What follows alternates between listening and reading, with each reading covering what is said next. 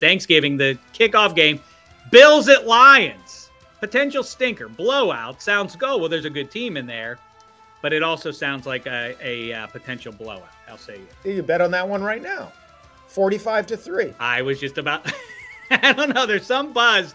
People have very quickly fallen prey to hope and optimism and all that sort of thing, and are talking about the Lions being good. Maybe they will be halfway decent. Giants at Cowboys. I'm thinking more and more that NFC East is going to reel the Cowboys in. I think that gap has closed. I feel like you're right about the NFC East in general, though. I think at least two of those three teams have a decent chance of bouncing back. And the Cowboys are hard to make sense of because everything was right there. And boy, they went out meekly against the 49ers last time we got a look at them. Pats at Vikes. This one has a chance to be a stinker, with all due respect, Hench. I'm not sold on your Patriots being relevant this season. Well, you're not going to get any argument from me. Although, major blockbuster just traded Jared Stidham to the Raiders. Congrats. So we're in the rebuild.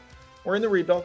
Yeah, but I don't think the Vikings are going to be setting the world on fire either. So I don't, it might just be a stinker because neither of those teams is very good. Washington goes back to Indianapolis October 30th, week 8, to play the Colts. I hereby predict that Sam Howell will be the quarterback of Washington then. And Russell Wilson's first game with the Broncos is in Seattle on Monday Night Football. Ooh la and la. Now that's a good watch. Not good for a Seahawks fan.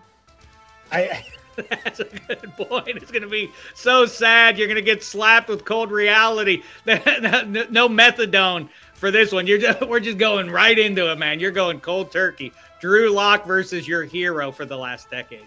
And so beloved that they'll be cheering for him. Well, I didn't like it's just a lose-lose. That's right. They're gonna boo everybody. They're gonna boo the home team for letting this guy out.